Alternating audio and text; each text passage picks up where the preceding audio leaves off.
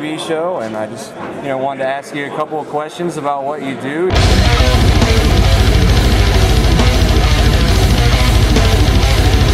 You're obviously in the Texas Chainsaw Massacre, some of the newer ones, right? Yeah. I've done a few of those. Only one Texas Chainsaw Massacre, but my name is Lew Temple, and I'm part of the horror genre, starting with The Devil's Rejects, Rob Zombie. Played Adam Banjo, which was a great character, and we made an album, Banjo and Sullivan, the 10 fantastic songs. How's that? You're listening. Is that country music, or it is country bluegrass? Yeah. Yeah. Of course, it has the very popular single "I'm at Home Getting Hammered While She's Out Getting Nailed." Also for Rob Zombie, I've done Halloween. His first rendition of Halloween, where I played Noel Cluggs, the irascible. Very nice. A sane asylum attendant that attended to Michael Myers. Texas Chainsaw Massacre had a hand in apprehending Leatherface. I was the original Sheriff Hoyt after R. Lee Ermey did identity theft. I've done movies like Trailer Park of Terror, a group of zombies living in the trailer park. Can't beat that.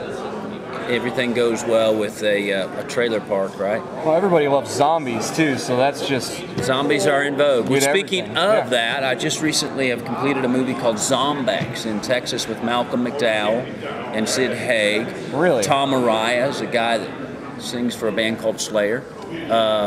There is John Doe's in this movie. We're familiar with Slayer. Yeah. You are? Yeah. Okay. Yeah, believe it or not, yeah. They I think they might land. They got a good start. They're just kids. So what are you doing with Malcolm McDowell? Because that's Clockwork Orange guy, right? Malcolm is very cheeky, chappy. We've been known since we got together in Halloween with Rob Zombie, and we thought that this would be a good project directed by Jesse Dayton down in Texas, who is Captain Clegg in some of Rob Zombie's music, as well as his #2 rendition of Halloween.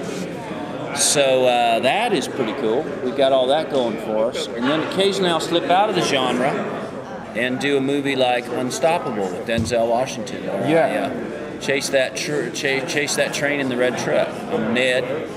And I haven't got to see that yet, but that's fairly new. It's out right now on HBO if you're watching. That's within the last year or so that it came out in theaters, right? Yeah, and it did really well. It's a big blockbuster, Tony Scott action film. I think I remember seeing Reed Timmer from Storm Chasers doing some kind of promo for that movie. Did you ever get to cross paths with him? I don't mix with Reed much because there's always trouble to be found around him. There's always some inclement weather, and I like bluebird weather. Okay. I'm all about sunny days and shiny skies. Right. But and then I have a little picture called Rango, which was an animated feature. Yes, we've all heard of that. That's pretty popular. Where I'm Mr. Fergus, the owner of the general store down there. And I make sure I look out for beans and that Rango fella.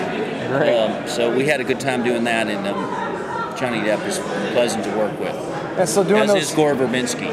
Doing those animation type movies, would you prefer that more than doing a feature? To be animated, I always prefer to be animated. It's a lot more fun. Things can hit you and you don't get hurt. The animated process was great in this particular one because it was cutting edge.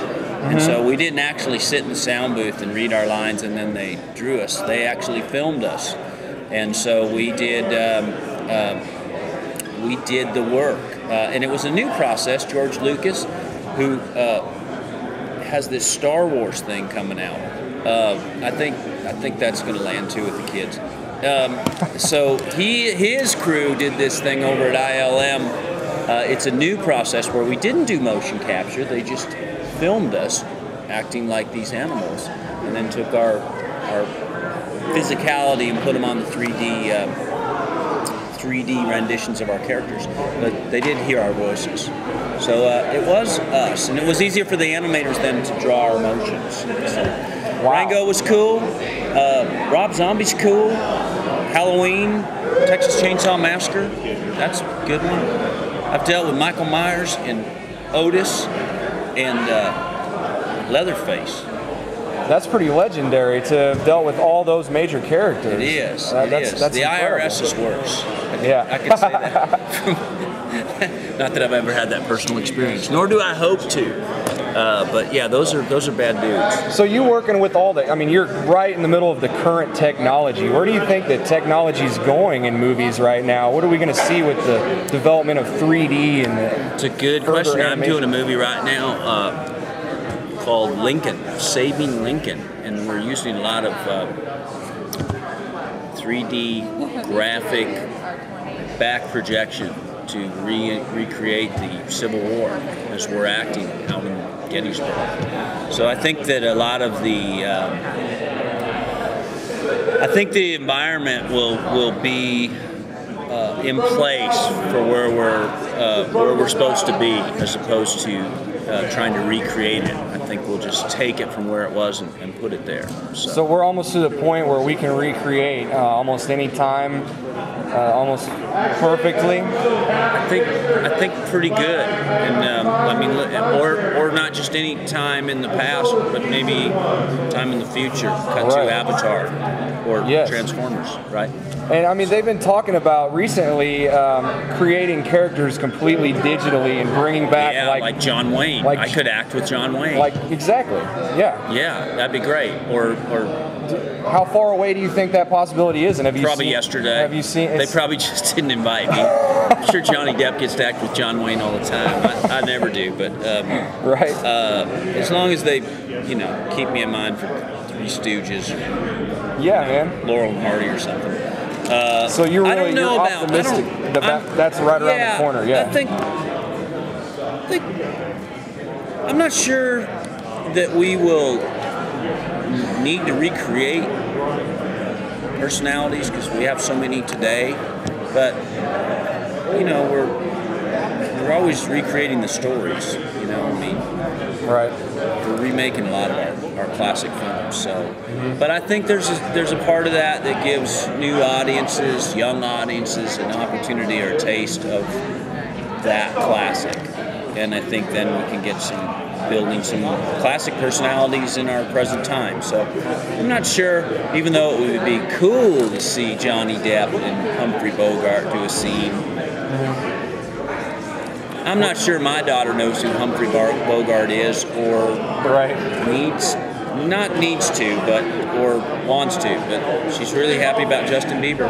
That's a good point, though. I mean, as people get older, then that's not really even necessary. But of course, the John Waynes and the Marilyn Monroes will always be in demand. And I think we'll always have them, even though we're not tattooing them on our arms as much as we used to.